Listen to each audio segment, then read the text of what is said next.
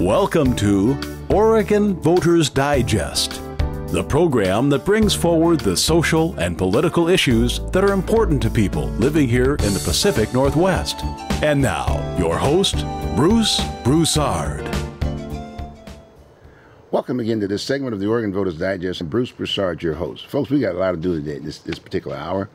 And the reason being is that I felt this is very important at this point in time. We're right in the midst of the elections, trying to find folks who are going to lead us out of these issues. We're needing leadership. We need leadership badly.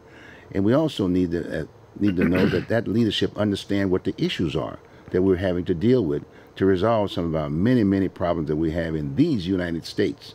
Well, naturally, I can't talk about these United States. It's out there. Well, you can check in on Fox or CNN, but the fact of the matter is, we're talking about the local issues right now. I'm talking about the state of Oregon, or better yet, here in the largest city in the state of Oregon, which is Portland, Oregon, the Multnomah County area, Tri-County area, and so I thought it would be of benefit right before you're getting heavily involved in selecting the candidates.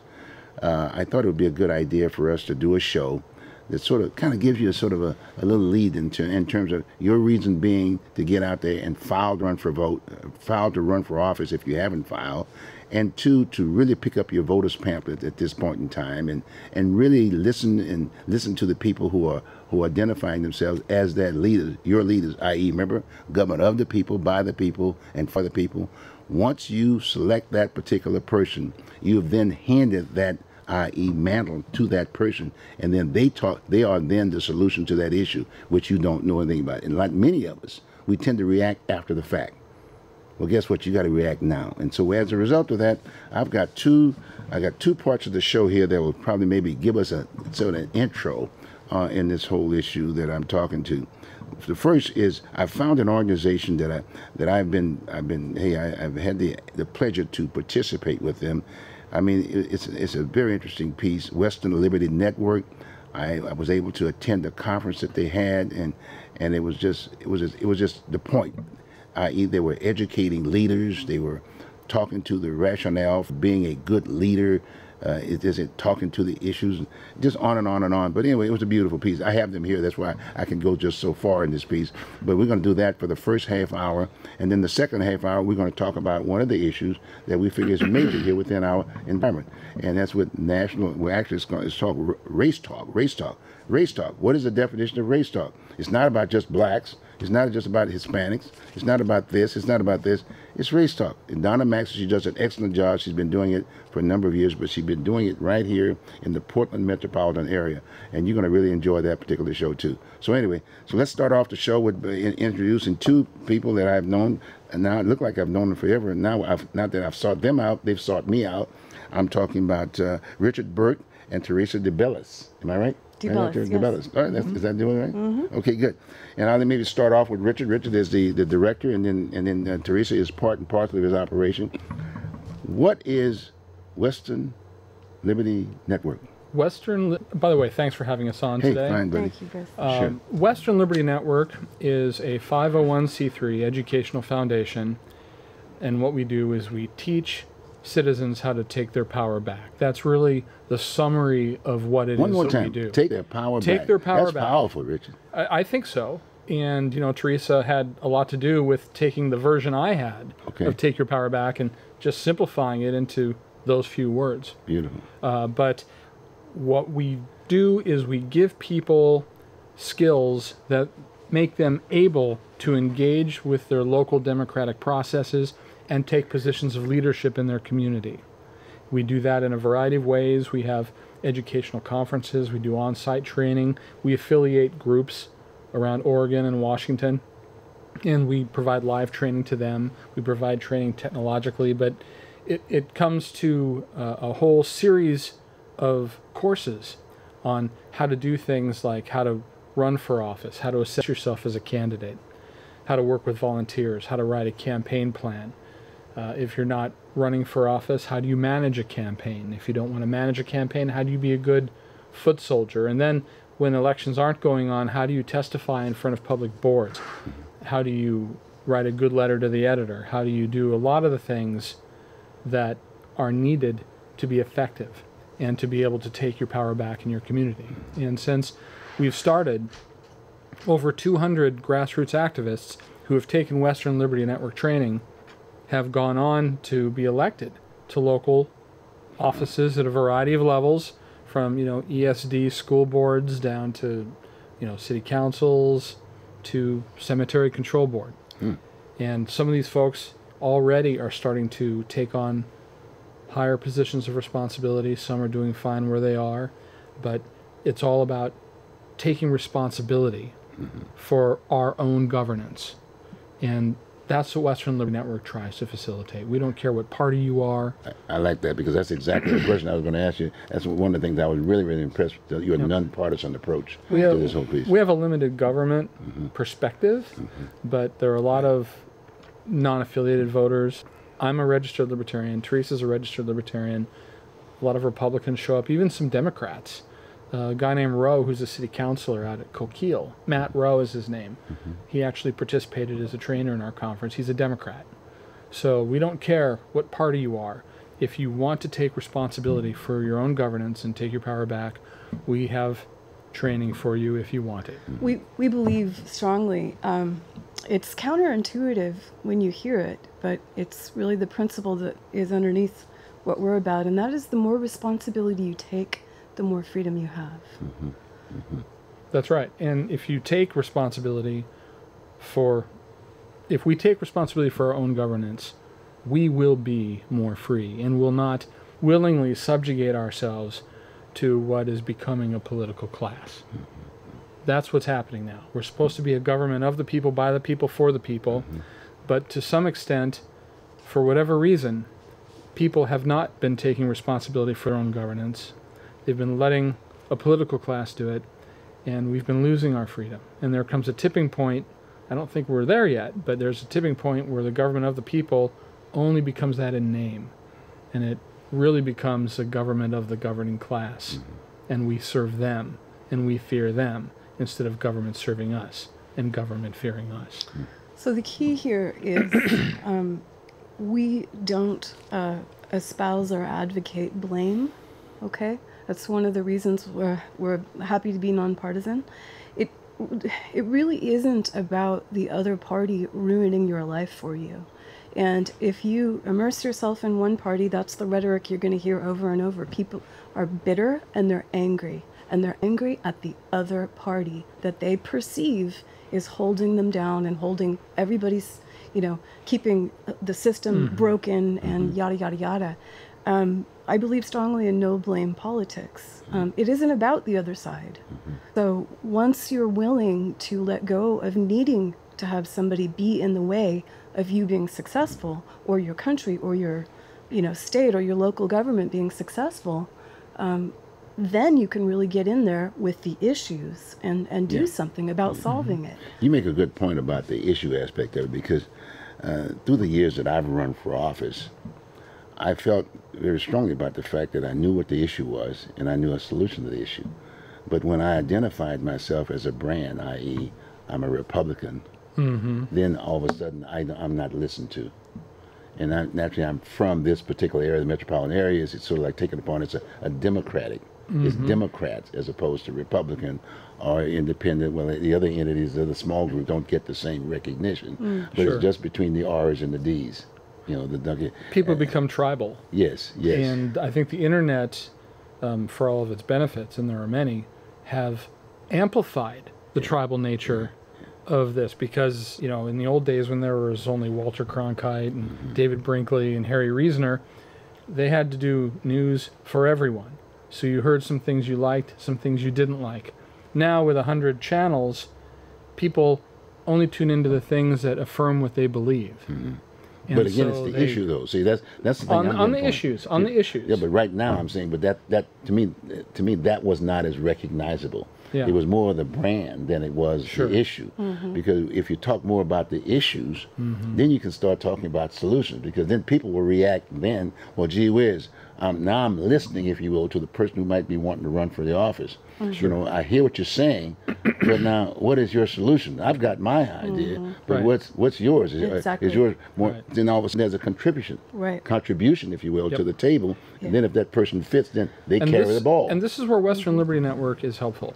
You know, we don't get into the mess because we don't advocate or oppose any candidate, legislation, or ballot measure. I recognize that when at that conference. That's Yep. the thing that I liked But about what that. we do is we will teach people how to read a budget. We will teach them about ethics laws. We will teach them about how board staff governance works, so that when they are ready to talk about the issues, they will have the tools they need to know how to present issues, how to organize them, how to implement them. And once you have people doing that, it's easier to pull away from the brand, and I mean it's and easier to focus on the solutions. Well, you know, one thing that maybe the viewing audience might understand, kind of like, because you guys are the expert on putting the discussion, if you will, on the table through your organization. But let's say as a layperson aspect of it, I want to run for office, and I may have something on my mind, but I just filed. I'll put a few bucks down, and this, that, and the other, or if not that, I'm told that, hey, if you go out and get maybe several people that might be interested in saying that we feel that you're a good candidate, I can come up with 100 names, and then I don't have to worry about paying the money. But there's nothing on the filing form that says, what is the issue? That's right. I mean, and so maybe anybody can come and file, and then all of a sudden we're spending all this time, because nowadays, even now, we've been doing it traditionally, is that, so the media reacts, if you will, once everyone has filed, then it's the top two. There might be people in the bottom 8 that may have more of an idea of the issues than the top two. Well, the media How do likes you a deal horse with that? race. How do you deal with something like that? You got to punch through with something that makes you unique. You've got to punch through with something that they have to respond to, something that people feel passionate about. And what that thing is going to be, I mean, it's real easy to say that, I know, but what that thing is going to be different for every race and for every candidate, because every candidate will have a different set of strengths and weaknesses. You know, we have, one of the things we do in the training is we have a self-assessment guide for people who want to run for office. A lot of folks say, I want to run for office, I want to run for Congress, but they don't have any idea what's involved with that. Right. And it might be better in some cases for folks to start out on a fire and rescue board or a park board or something like that and learn how it works. So we provide, a questionnaire that helps candidates assess themselves, not as a person, but as a political candidate. And part of that is, what 3 issues do you feel passionate about? What issue are you willing not to change your position on, even if it means losing the election? What are the strengths and weaknesses politically of each of these issues? It forces you to go down and analyze your approach to government, analyze yourself as a candidate. What 3 things about you are campaign assets? What are liabilities? Name 5 people who will work to get you elected. Name 5 people who will work to defeat you. By the time you've gone through this, you have a fair idea of what you're going to be working with. You'll have some kind of focus. You'll have the outlines of what could become a campaign plan. And this has been incredibly helpful for folks to avoid being novices and then walking into a buzzsaw, getting into something that's achievable, that's winnable, where they can learn. And that starts them on the process of being able to be successful and to be effective. Okay, let me throw something on the table. Sure. So as far as the discussion, that's what we're doing. Okay, I'm running for office. I've got a feel for what the issue is. I filed to run for office. Okay, and now I'm ready to go. The media calls me up. You got me?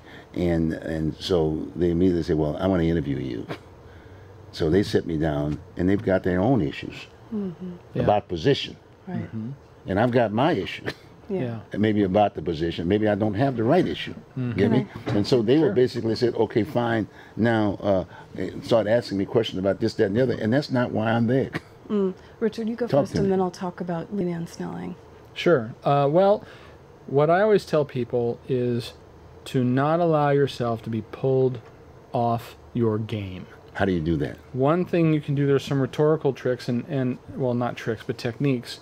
And Teresa will talk about it in a moment. But basically, what you have to do is acknowledge what they want to know, but just tell them, you're not in the race to talk about that.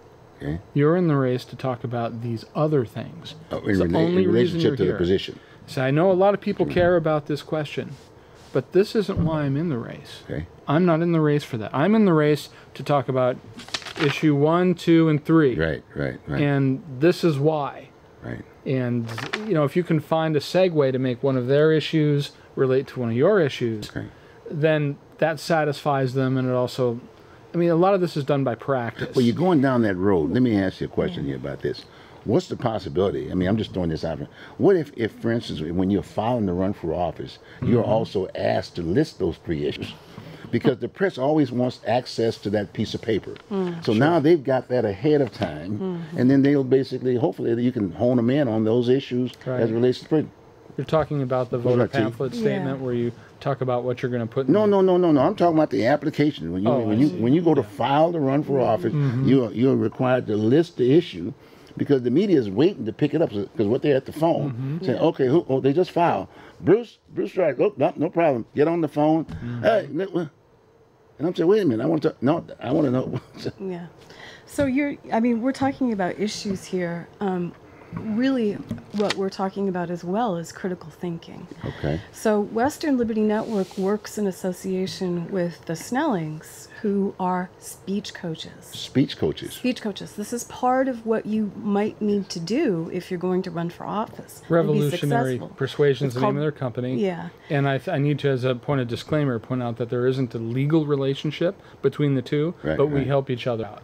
So one of the things that happened to me when I took one of their classes, and I got up there and I gave my speech, and they basically said, do you realize that you strayed away from the issue, you haven't identified it clearly, etc., etc. So they're the ones that were thinking about everything you said and analyzing it and helping you come back and realize how you just answered the question or didn't.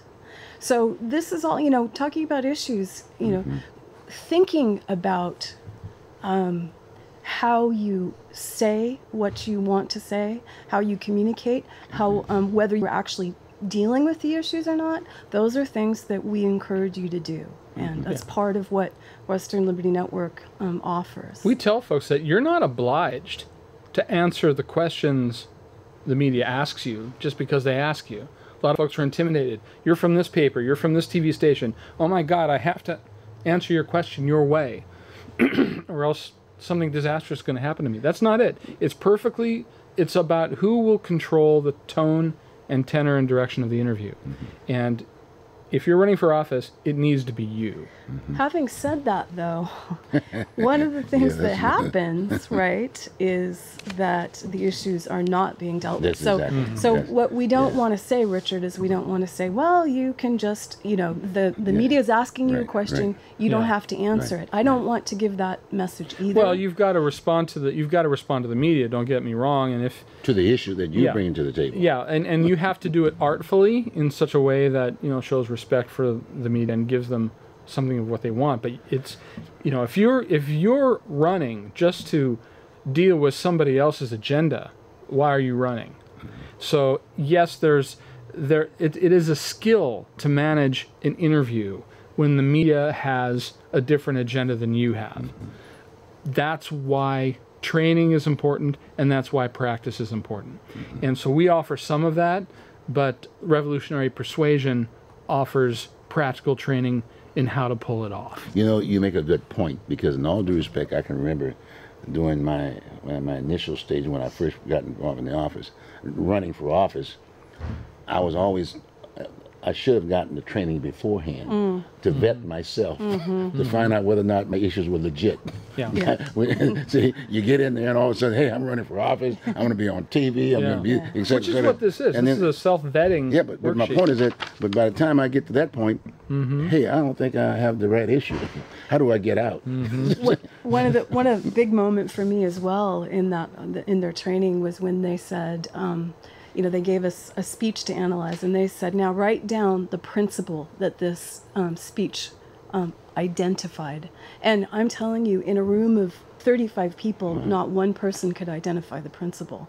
So you see, we're going to college, we're getting educated, but it's like we're throwing the critical thinking out the window when it comes to politics. Just like, where are the issues? Yes, How come they're not on the table right now? Exactly. Also, character and integrity. Yes. These are things we feel strongly about, but they're not being discussed in politics right now. By the way, for the viewing audience, again, this is why we're doing this, because in all due respect, the last filing date is probably about a week away. And my point is that March 7th. March 7th or March 8th or whatever. But my point is that I'm doing this ahead of time. So you may have some ideas in terms of, in fact, you might be the leader that we're looking for. My point. But we're giving you the opportunity to sort of vet yourself. You may be interested in going down, and then also you may have a vehicle that you can go to and maybe get the kind of things that you need, if you will, to deal with this issue, to deal with this army of folks that are going to be asking you questions and this, that, and the other about your issue and whether it stands up. And therefore, you're not wasting your time and your money, because it's very expensive too, by the way. Well, and folks that want to, this training document and other ones that are very helpful to candidates are all available online on the training tab of the westernlibertynetwork.org website. All of these are PDFs that can be downloaded. It's right there. Just free, and it's free. It doesn't cost money, not copyrighted either. And you're a non-profit organization. That's right. But at the same time, there might be other services that a person might need. These are not your operations, but at least you know where they are, and you can you've vetted some of these individuals, right? Fair? We give people tools to do that. Okay. We're not going to decide whether they're material or not. Exactly. We're giving them an opportunity to learn how to be impactful. Right. Rich, in the beginning you mentioned 200 people were elected. Do you remember the percentage of people that go through the training that are elected? It's very high. Very high. It's in the high 70s, low 80s that get trained and then go on to get elected to office, to really? public office. So how often do you do these conferences? I know you did this one conference, right? You did this, and this was just recently. Our 5th annual conference. Just recently, right? Just recently. January 31st was our conference, and it was our 5th annual conference. We do it every year. Every year? Yep, every year. And we also do a youth conference every year, and we'll do it. We've done it in the spring, but this year we're going to do it. And what's the definition of a youth conference? What is that on? It's designed to encourage and empower high school and college students to get active in self-governance right away. One of the things that I encourage them to do is to forget about things like student government. Run for a real office. Get appointed for something real. Here's how to be effective if you're working for a candidate. Here's how to be effective for the candidate or ballot measure campaign of your choice. We want to show folks that you may be young, but you are powerful, and all you need are a few tools in your toolbox, and you're just as capable as anybody else. So one of the youngest members we had, who was that, Rich? Well, we've had a lot of people who were in the early teens that have come to the conference, but there's one person named Kyle Knight out of Baker City who was elected to the Baker City School Board at the age of 18, right out of high school. And right off the bat, he found some credit card shenanigans that had been going on in the district, and the Baker City Herald picked it up, and there were recall elections, and a lot of things got cleaned up. On him or someone else? Of one No, it wasn't person. him. He found some of these. So he took WLN training, and he did not let his age make him afraid. That's interesting. He took the training, he got elected, he got in there. Not only was he elected to the position, which is a big accomplishment anyway, but he discovered things that were going on that needed to be changed. Wow. That's the power of one person. Yeah, because that would have been a worry right off the bat from the standpoint, are they too young? I mean, should they have maturity when they get into that situation? How much do they know about the issues of that restricted area? But he picked up that one piece, right? Yeah. But he also contributed other things. Well, that's why boards are made up of more than one person. So, for example, I serve as an elected member of the Tualatin Valley Water District Board of Commissioners. And also serving on the board are people who have been water engineers for 20 years, civil engineers. You just I don't have any experience at all about that. And you were just a you know, lay person. I'm a small, you know, I was a small business person. Now I run a nonprofit, and I add that to the mix. Other people add other things. Good. And this young man was able to add his integrity and his passion and his energy to the things that the other board members had to offer. And he fixed it. So we can talk about politics and because I want training for a long time. Because right now, I was just trying to excite folks out there who might be wanting to run for office. Well, we were they very can't access you on your webpage and this, That's that, right. and other, right? And what is it? What is that? What is WesternLibertyNetwork.org. Well, that's it. WesternLibertyNetwork.org. And you know, we are also very excited, and we've also been very excited at what you have done and what other folks have done. Well, thank you, Reed. And this is why at our January 31st conference, we gave you the 2016 Don McIntyre Memorial Award, you know, for outstanding activist.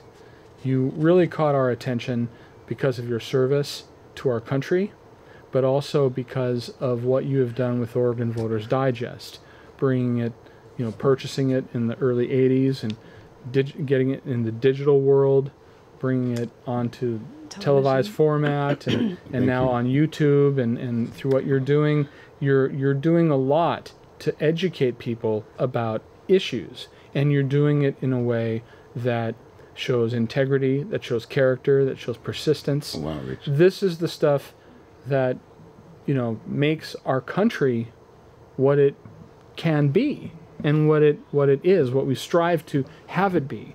And that is a self-governing society of people who are educated, who are active, and that is why we were very proud to give this award at the Western Liberty Network conference. Thank you very much, buddy. I really appreciate that. So, I really appreciate that. I can read it if you like. Oh, well, okay, all right, okay. Western Liberty Network, 2016 Don McIntyre Memorial Award. This certificate attests that Bruce Broussard, not only was Bruce a member of the Buffalo Soldiers, 9th and 10th Cavalry Association for the U.S. Marine Corps, and a Vietnam vet, he personally brought the Oregon Voter Digest, founded in 1915, into the digital age. Wow, I There we appreciate go. that. You know, I gotta say this though. There are a couple. There are a couple other. I want to make sure I accolade. You know, gives some accolades, if you will, to some others. Like for instance, this station. PCM, putting the cable medium aspect of it. Again, you've got folks here where they're giving out the issues and this, that, and the other, talking to issues and things of that nature. I think that, I'm sort of overjoyed with that piece. And the other thing, it's not just me. You know, it's about other folks. I mean, I'm here, and it's not, I'm here and I'm a facility, if you will, to be able to bring folks like yourselves on. To discuss issues. Discuss issues. And if you want to get involved in issues, you can run for office and talk to solutions. And so that really makes me feel good in terms of why I'm here. And so I want to thank you very much for everybody, even the guys in the studio there and sitting in the control room and this, that, and the other. We're all here. We want to thank you very much. We really appreciate you for this award. Thank you. You know, enough of us come together, and there will be America for the next generation. Yes. And you know, and this is a good time. We got about another minute or so, but the bottom line is that this is where we are right now. We've got some very difficult times that we're into right now, and I would like to say to folks that look, it's not. Don't take the negative side in terms of like the jokes and this, that, and the other, and the things you may be hearing from the national perspective, the presidential race. The fact of the matter is, these are key individuals. They may have some key issues and solutions to the issues. We got to get out of that arena and focus on the issues. Which, by the way, we're going to talk. I'm going to have you guys come back, and let's see if we can just kind of give them a sort of overview of the presidential election. Can you do that? Because I know you interviewed all these folks, right? Anytime you want us to come back. So I want you guys to come back so we can kind of talk to them about that when we get right in the midst of this thing. Okay. Is that fair with you guys? Yes. Again, thank you. Any lasting comments about how to access you guys? One more time. Yeah, just go to the website, westernlibertynetwork.org. You can leave us an email. Our number is Your there. phone number's on there too. Phone number's on there too. Everything you need. On the training tab are all of our training documents that you can see. You can see who's affiliated with us. Good. 20 organizations in Oregon, Great. including Oregon Voters Digest, Yes, great. and Kay Bridgens. Yes. And or Bridges, I'm sorry, and We'll get that into is they can find out anything they want to know. And so they can always call you too, right? After they've read the material, if they can't read it or whatever, they can give you guys a call, Yes, right? please. Oh, this is fantastic. We really appreciate that very much. Well, thanks very much, guys. Thank you, Bruce. Appreciate it very much. Okay, fine. Well, folks, I'll tell you what, we're going to take a short break, and then we'll be right back with our next guest.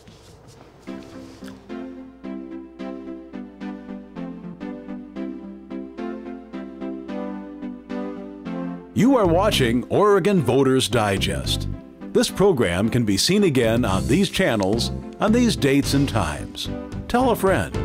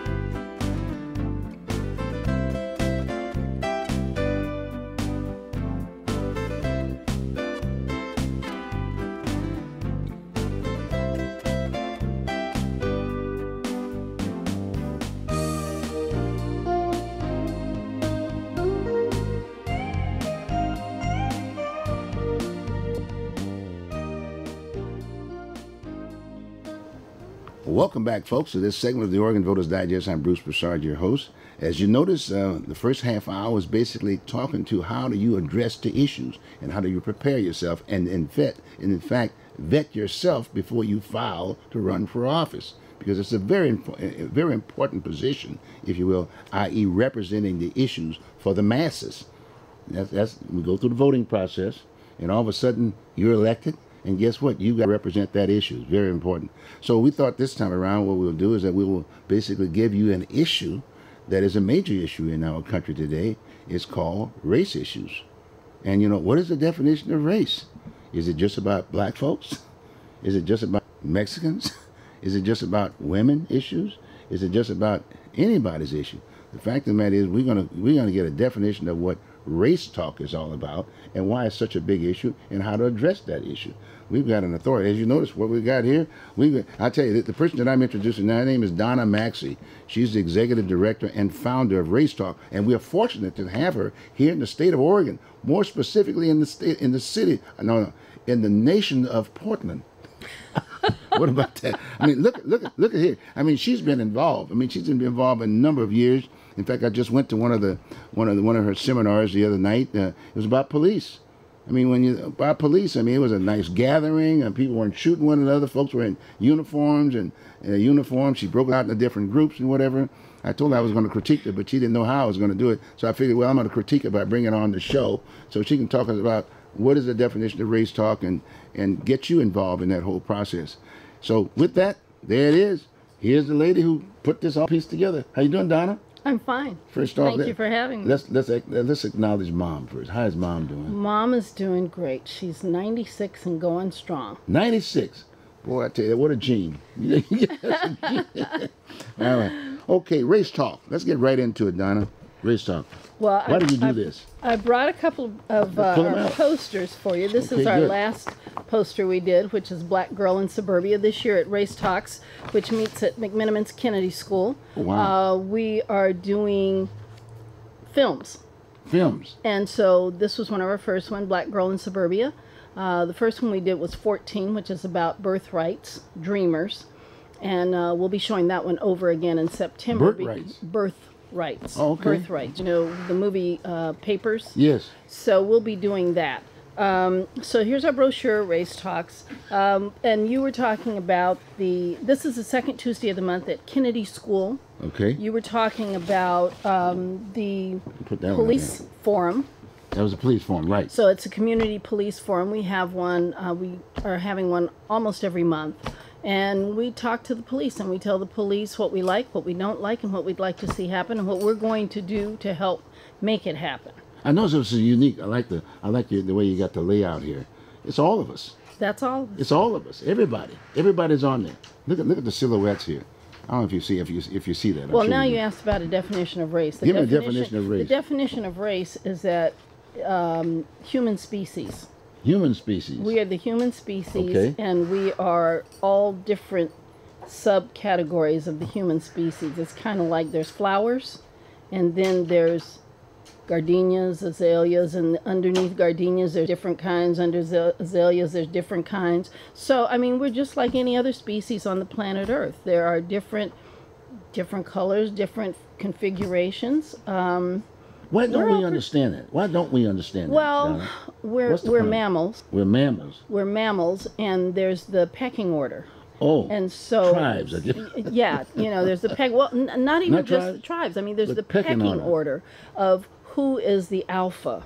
You know, and so within each subgroup, within the family, there's an alpha personality, and then within the community and the tribe, and on and on and on. It goes a lot, you know. And and then in the world, there's the country that's the most powerful country in the world, and that's supposed to be the United States. But Right. actually, China's pretty powerful because they have more money to spend. And people. Yes, A and lot of people. people. 1.2 billion. Gee. So I started Race Talks because the actual title is Race Talks Uniting to Break the Chains of Racism, and an opportunity to dialogue. And what we do is we talk. We have speakers the first hour or a film, and then the second hour we break into small groups and talk about issues that go along with that particular topic. Lots of interesting topics. We're in our 6th year. I'm very excited about that. And this year we are showing films because this is my year to write grants and get funded. Okay. I've been doing this gratis so far. It was Gratis? Gratis. Gee, It was something that I knew if I didn't do it, it wouldn't happen. It hadn't happened anywhere before, to my knowledge, and so I figured we needed to be talking. By 2040, there will be more people of color than there are white people, and I knew 20 years ago that what's happening now is what was going to happen, is that white people were getting frightened. A lot of violence is occurring. There are a lot of deaths, and a lot of white people are afraid. They're afraid that people of color are going to do what has been done to them. And, you know... But that's a tough transition. I mean, if I'm white and I'm thinking about, well, gee whiz, I'm not going to be in charge anymore. How do I deal with that? How do you deal with that? How do you deal with that? Kind of like you do if you get a new job. If you're the boss at one job and you lose that job and then you go to another job and somebody else is the boss, you have to work to fit in. And it's not easy, but it is something that has to happen. And if what you want is to have peace and to have harmony, then you make it happen. You do what you have to do to make it happen. We as humans, and as I said, we're mammals, we tend to like to have a pecking order. And who wants to give up their privilege? You know, but I think at the same time, we have to look and say, what's fair? You know, we're arguing that the 1% is not paying their share fare of taxes. Well, then the majority of people who are of color in this country are not getting their fair share of the goods and services that are due to all of us as human beings in this world, in this country. You know, I noticed that at that last seminar that you had, that little session that you had in regards to police, Portland Police. And I noticed that Joanne Bowman, who Yes. happens to be the president of the NAACP, And I noticed when she was making a presentation, she had made a point about a particular issue of concern with the police department. And then the police tried to react. It just so happened to be an African American. He was Daryl Turner. She made a statement about something, and then he said no, and she said no. She said no way. This is the way it is. And then he just sat down, and it just kept on going. But I liked it because there was a very mixed group aspect of it. The other officers were there. They were very attentive. I mean, people were talking back and forth to one another.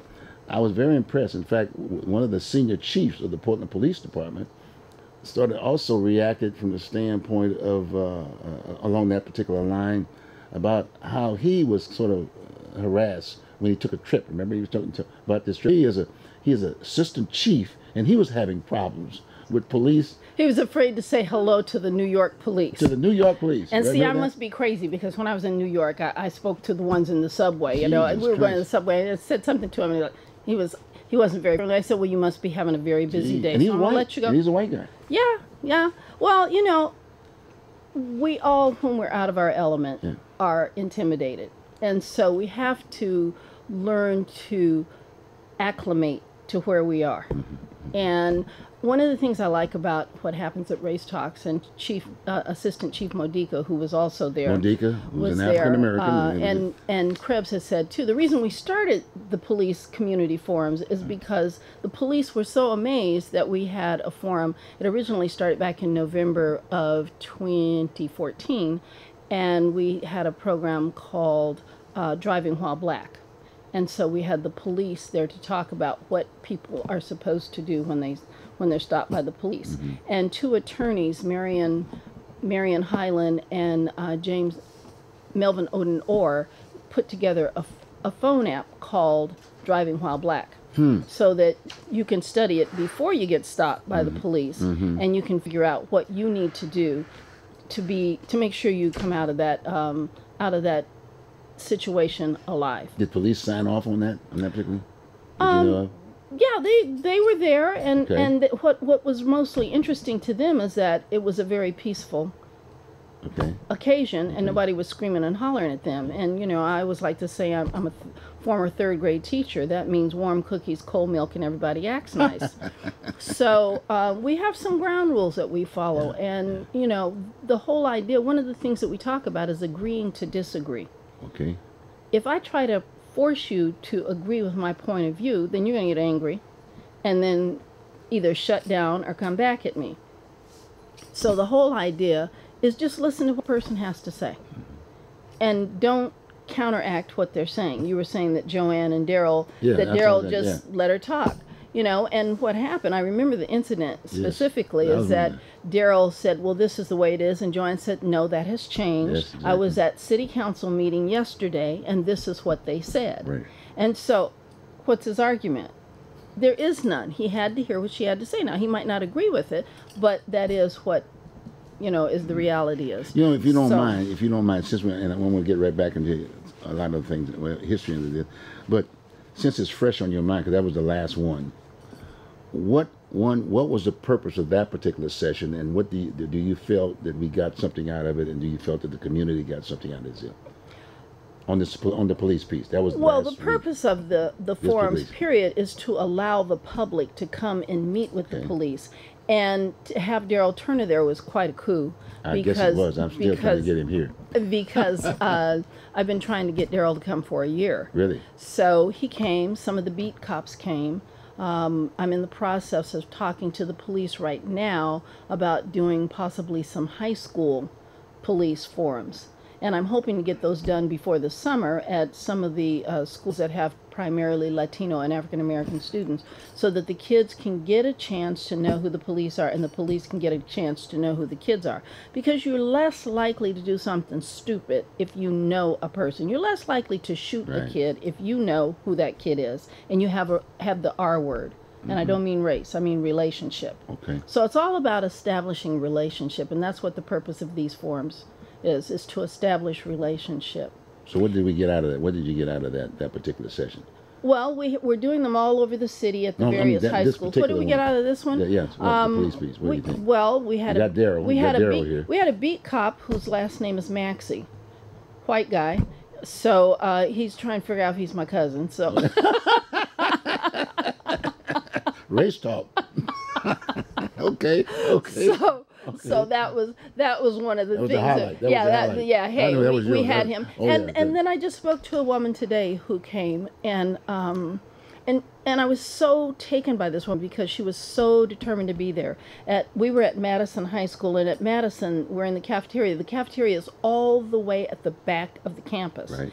This woman is in a wheelchair, a walker chair, and she walked from 82nd, like 2 blocks, all the way back to the cafeteria to be there. And it was a wonderful experience, and I had a chance to talk to her today and talk to her about what she thought about the forum. Mm-hmm. And she felt very enlightened by it. She felt that she learned a lot about relationships between the police and the public, and said she will be back to more. Oh, wow. That was huge. I mean, yeah. I had the opportunity to meet her also at that point. That young white woman. Very neat lady. That's exactly. I like that. By the way, another point I might make is that it was unique that you got Daryl there, because it's a rarity. Because Daryl is the president of the police union for the city of Portland. Right. And you don't have that many black guys that are president of the police. And you did a coup. You got something. I'm going to take it off from that point. And he's a really neat guy. But the fact that we have the opportunity to talk about the issues as relates to police in a very civil way, and we're going to take advantage of it. That's one of the reasons why I want to definitely get involved, and I wanted us to reference that particular conference. Well, our next move is to get the chief back again, and to also get the mayor to come. Oh, you're going to have the mayor? So that's well, you're the looking plan. at the next one, so you don't have to worry about that. We get that done. Gotcha. Okay, gotcha. We get that done. It No works problem. for me. So I want to share the poster again, Race Talks. Okay, good. And here's our brochure, and we will be at McMiniman's Kennedy School next Tuesday, March 8th, from 7 to 9. Come early. Doors open at 6 o'clock, so you can get a seat, and you can get food and beverage. I believe you should do things that are difficult over food, because it gives you indigestion if you get contentious. Yes. I'll give you the menu before you leave. Okay, thank you very much. Thank you very much. So, Donna, how long have you been doing this? I want to make sure I get as much. Race Talks? Yeah, how long have you been doing this? 6 years. 6 years. 6 years. This is our 6th year. But you asked me to come and bring some talk about Black History Month. Yes. Oh, yeah, Black History Month. Yes, let's do that. In doing so, I first of all wanted to wear my colors. Was it good? These are Black national colors: red, black, and green. The red stands for the blood, green stands for the land, and black stands for our skin color. So I'm very proud to be an African American, and I have not stepped foot on the motherland yet, but it is my goal to get there. Oh my God! I might lay on the ground and wallow in the dirt, you know. You too. But I am so excited about our culture. Yeah. As a child growing up, there was nothing that said I existed. The closest it got was Mighty Mouse. So Mighty Mouse was one of my heroes. He was the only black person I saw on TV was Mighty Mouse. Okay. So that was very exciting for me. But my parents educated us about our culture. I remember we had, they talked about it. When they were in college, they were in the NAACP, which was at the time a radical group, and similar to what people thought the Panthers were. And so they had a whole series of pictures, and we talked about those people all the time, and I'd always go out and look at those people and read about them. Marian Anderson, A. Philip Randolph, Thurgood Marshall, W.E.B. Du Bois, Peanut Man. Yes. Okay. George Washington Carver. Yes. George Washington Carver. Yes. Booker T. Washington. You name it. There were people on those posters, and it was just one of those things that grew up being proud. And you notice I have an array of books here, yes, they're all and over the these place. books are. I credit my sister, Carolyn Galena Easterly, with turning me on to having my own library. Wow. She was the first person I knew that had her own library. So I'm going to share a few of these books and their titles and a little bit of what they're about. Yes. So this first one is called African. it's the Encyclopedia of the African and African American Experience. It's full, as you can see, it is full of, it's a resource book. So it will tell you a whole lot of things. Hey, here's my favorite, McKinley Burke. Now, McKinley, a local guy, but I tell McKinley you. Burke Jr. was One of my teachers. he was a brilliant man. Taught at Portland State University. Yes. He did a couple of books. This is a couple of versions of it. But Black Inventors of America, Yeah, just to that's name one a of few them. things that were Wow. invented by African Americans. The pencil sharpener, the street light. What do you call that? That soaker gun or whatever, that big soaker gun that kids play with now, that was invented by an African American. Wow. The technology for caller ID, the telephone was worked on with Alexander Graham Bell. There were inventions that were done by an African American man. The layout for Washington, D.C. is now finally being called, having been done by a black man. Wow, wow. I believe it was Benjamin Banneker. He was the first African American to build a working parts clock, the first American to build a working parts clock here on this land. So he did the layout for Washington, D.C. Originally, the story went that his master had done it, and then the blueprints were lost and they burned up, Wow. and that the slave had a photographic memory, but now they're telling the truth. Wow, wow. So stoplight, pencil sharpener, the box that we use for putting mail in, parts on the car, refrigerator cards for trucks, pieces of cars. I mean, just on and on and on. If you wear a shoe that has stitching around the bottom on the edge of the sole, the last machine that was done by an African American man. If you go and get a transfusion, the blood bank. Charles Drew, who died because he couldn't get a transfusion, even though he was the one who had come up with the transfusion. I think the first open heart surgery was done by an African American. Lots of things that African And then Americans local, have been the let's first not forget, Herman Brain did a piece. Didn't Herman do a piece? He did a piece about famous inventors or whatever along that line. You know, Herman. I'm not sure, but I'm sure he did. I'll get it. Okay, so let me go quick because I got a bunch here. I got a bunch in the box here. But while you're Okay. doing that, I'm gonna still ask you: are they in the library too? Do they have those in the library? These books Why can aren't be they? purchased at the libraries. Some can be purchased at the libraries. I'm talking about the school library, Portland Public School, the largest school. They have a library. Yes, they do. Do they There have are these books? few that are there. I would suggest that you go online and find many of these books. I'm a retired teacher, but the truth of the matter is that there are only so many things. And there are some that are there. But Portland Schools has downsized its library. It has downsized because now a lot of it is online. So you need another race issue conference.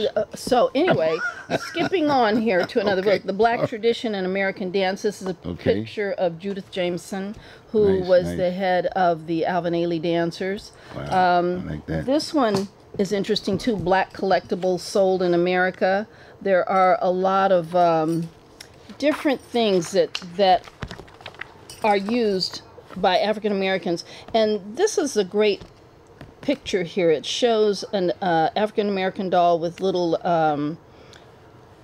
bows or something on the head. they call them pickaninnies. Pickaninnies, And okay. eating watermelon. Okay. And this is called repatriation. This is called taking the stereotypes that have been used negatively against you and taking them and making them a point of pride. So that's what this is about. Well, this is history. This book is full of it. This is American history. Fair? It's Fair still enough. American history. It okay? is, but you know, if you're not in the books, then you have to put yourself there. All right, this is the Oregon Historical Quarterly from the fall of 2010, and we're going to defend ourselves. This is a story about the Portland chapter of the Black Panther Party and the local media response. So this Right now, whole own book, library right here. Hey, I believe most of this book is about this, the first story in it. This is a beautiful one. This is Vanderzee. Edward Vanderzee was a photographer, and he took pictures of many of the up-and-coming people, African Americans in New York, I do believe it was. This is probably Buffalo soldiers there. Yeah. a whole bunch of There's that all kinds of people here, and it tells their story and who they were and what they did. This book, this is a book by a friend of mine. It's written by Marilyn Bradford, and it's illustrated by Johnny Walker. It's called Beauteous Black and the Mysterious Forest. And this is a really interesting, it's a fairy tale about Beauteous Black. It's in Spain. And the part that's so amazing is it tells the story of the Moors in Spain. And it's a story that many people don't know, but it kind of gives some historical background. What I like so much about this book is the pictures are beautiful, and not only are the pictures beautiful, but it talks about, you know, there are African features. It's not trying to look somewhat white. It's African features, and the hairstyle, full lips, which white folks are paying to get nowadays. You know, it's just a wonderful, beautiful book, and it has, not only is it it's a fairy tale, it's based on fact. It's in fact, her father, the story of Beauteous Black, is taken, and it talks about her father, who was where the Rock of Gibraltar came from. Okay. He was called the Rock. And this book even has it has a glossary. Wow. Of words and everything. So this is an amazing book for a fairy tale. We got about a minute. I want to make sure we kind of close this point in time, but the bottom line, there are a couple of things I want to say. Okay. This is, again, because it's a Black History Month, I'm going to give you another challenge, give you something to work at. What's that? You know, within our midst there was a group of kids from Portland Community College that said we need to have White History Month. You know, maybe you might be able to put together a forum and bring those kids in there and maybe talk about that issue. We have White History Month every month. I know you do. I know you do. But my point is that I want to make sure that the viewing audience understand where we're coming from. Well, it's just what I want the viewing audience to understand is that if everyone were included in the History Month, we wouldn't have to have a Women's Month, a Latino Month, a Black History Month, a Disability Month, you know, pick a number. We wouldn't have to have those months because everyone's story would be in the book, but everyone's story isn't in the book. Okay. And in fact, just to let you know, the state of Texas is who determines what the textbooks are like. Exactly. The state of Texas has decided that slavery earns about half a page, and that they are no longer called slaves; they're called servants. Oh my God. So sounds good. Well, guess what? We're here. You got to be here for the second half, right? I got to get you back here, okay? Well, folks, there you get. You got Black History Month today. Now, that's the rationale for having it. And we want to thank you. Again, this is an issue. In fact, it's a political issue right now. We've got an election issue. So now you've learned something. Go to the library, pick some of this stuff up. And I'm going to have Donna back on again to talk about this after the election. And will you flash our brochure again? Yes, let's get this brochure. We got this brochure. Here it is right here. Race Talks, folks. Right here. You got a beautiful piece. Go to the website, too. Where's that website? Where's that website? Real quickly. We're on Facebook. On Facebook. She's on Facebook. And we do have right, there we go. Facebook. And we do have Race Talks. We have a Race Talks website. Sounds good. It's getting better. It's new and fledgling, but it's getting better. Thank you very much. Thank you very much, folks. You. Appreciate that very much. See you next time. So this is one. This is The Grace of Silence. This is Michelle Norris. Oh, wow. This is a deep book.